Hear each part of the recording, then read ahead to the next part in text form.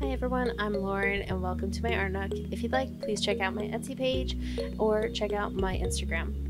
So today we are doing something a little different. You might say, what are you doing? That's a little bit bigger of a canvas than what we are used to seeing. So today I am making a canvas that I plan on entering into a contest called Art in the Loop KC project, or something similar to that, as Art in the Loop project, and it's in Kansas City.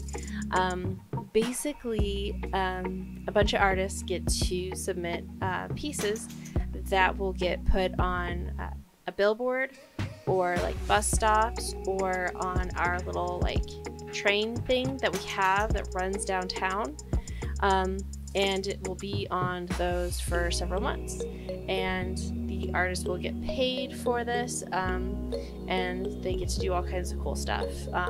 They get to write about their art, they get to go to like an art walk and all kinds of cool stuff. It really gets your name out there. So I've never done anything like this.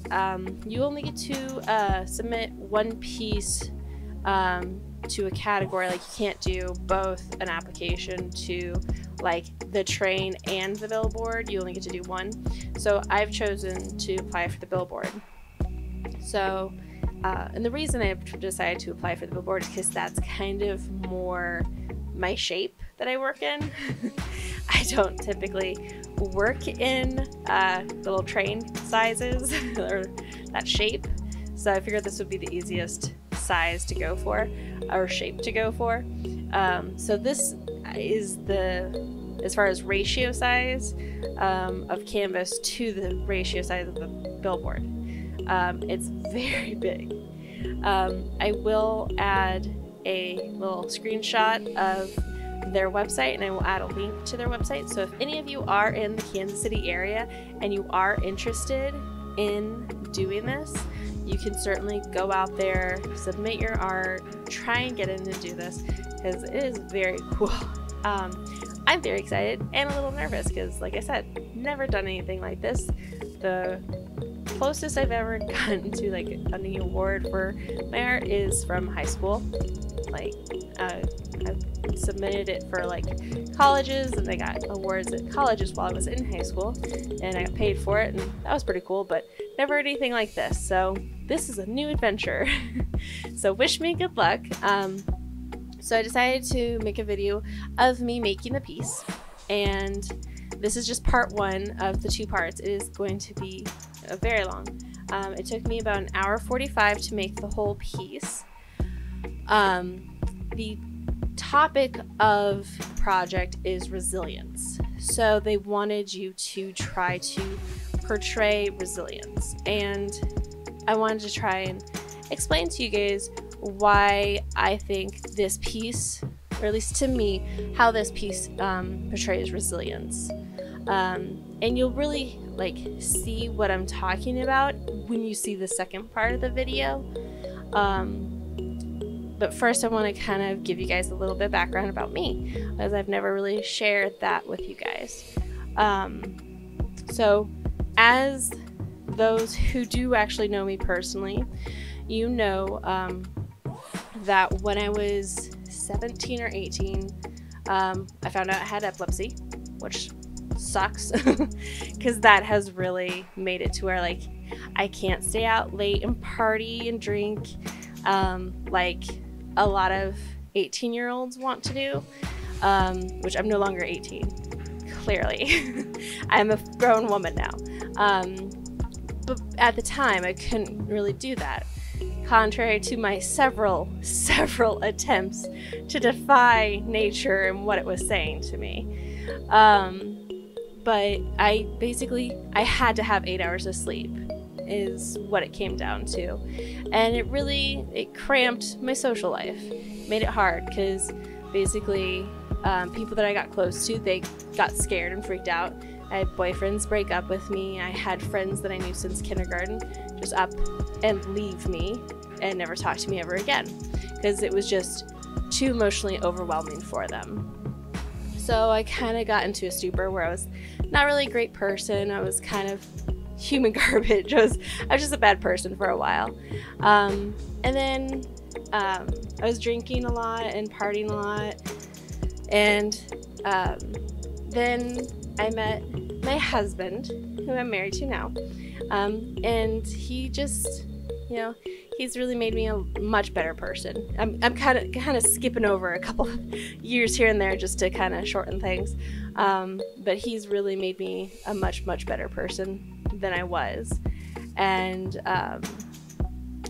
just a few years ago, I got really sick, and we had no idea why. I was vomiting all the time, and I couldn't eat. I couldn't do anything. I was dizzy. I couldn't even bathe myself. I couldn't do anything. And he was just my boyfriend at the time, and I was like, oh, this is too much to ask. But he was there by my side the whole time.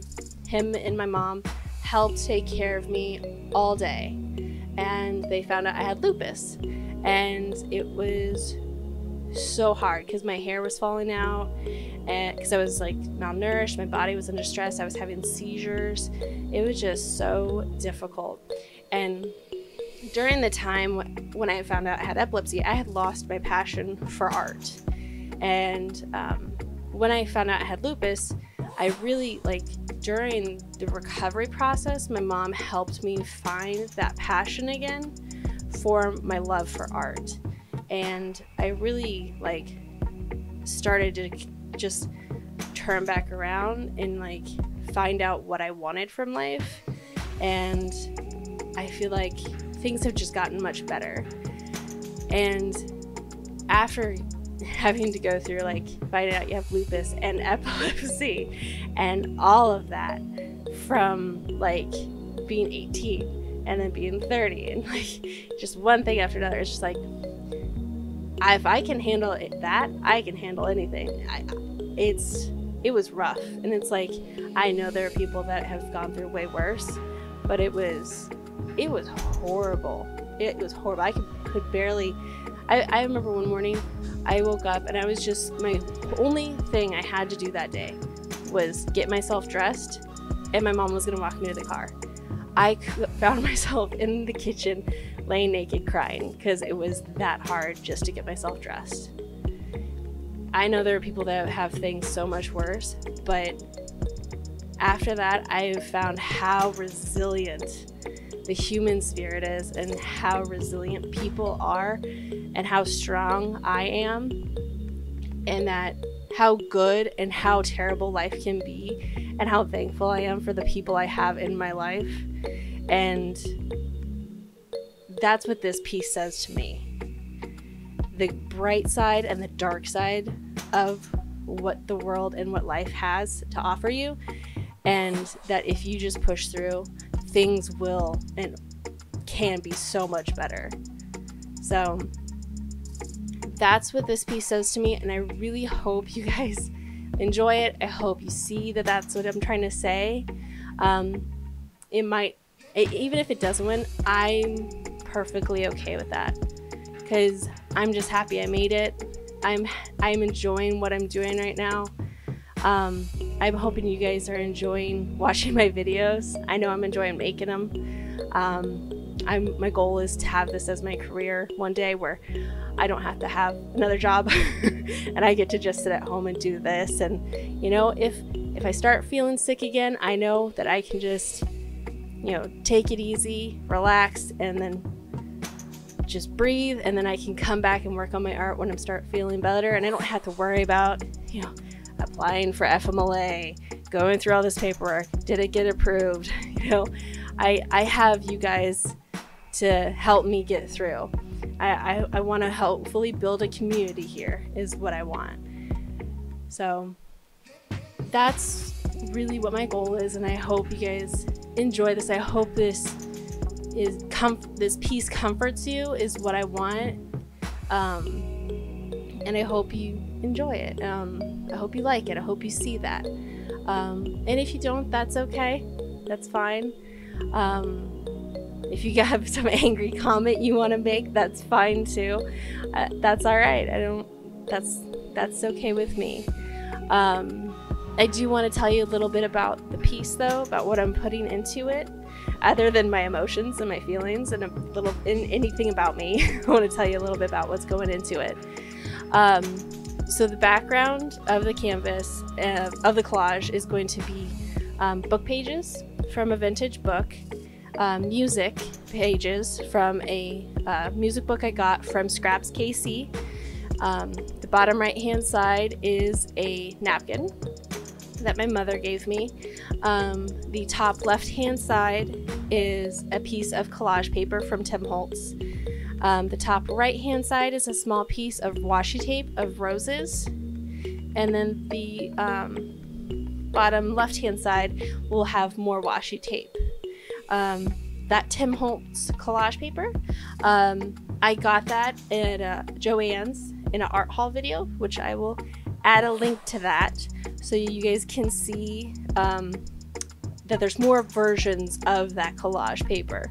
I love it. It's very sturdy. It's not necessarily thick, but is very durable, so you can be a little bit more rough with it when applying it than you could with like normal tissue paper. In this part 1, I'm only going to be doing the collaging. I won't be adding the color. The second part of this will be me adding the color to the painting. So I hope you guys will stick around to see part 2, because that's when the whole piece really comes to life, and you'll see what I'm talking about, where there's like a bright side of life, there's also the dark side, and you can really overcome that. And if you just stick to it and, you know, like, are resilient and you decide to thrive, you know. I really hope you guys have enjoyed this, and I hope you liked me sharing. And to be continued. And please hit that like bell, comment, subscribe, and I'll see you later.